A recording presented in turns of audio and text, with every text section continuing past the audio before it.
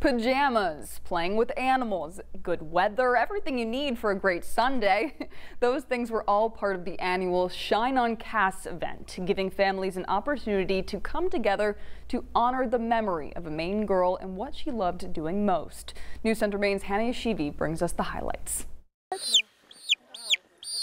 Remember to go in the direction of the feathers. Children love animals, and animals love them too. Okay. And they can teach a good lesson.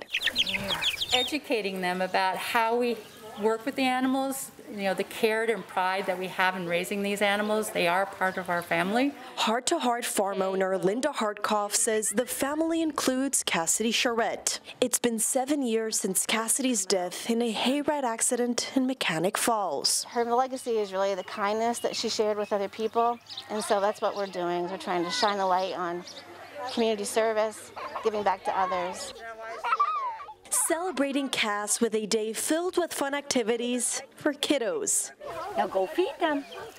I hope they learn more about the animals and their importance in a farm. Kids picked up eggs from the farm's chicken coop, learning a little more of appreciation of chickens. I mean, most kids don't get to handle a chicken. Most don't get to handle lambs either. They're meeting the new lambs that were just born 2 weeks ago.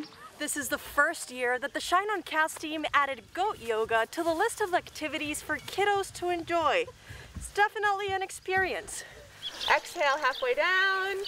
A pajama party to learn about animals, hold them, meet them, and most importantly, celebrate life. Every year that we get further away from when we lost Cass, it just holds a special place knowing that we can continue to do the work that she would have lived her life doing. The Heart to Heart farm, one of Cassidy's favorite places to be, a place where now other kids are enjoying they start moving quick.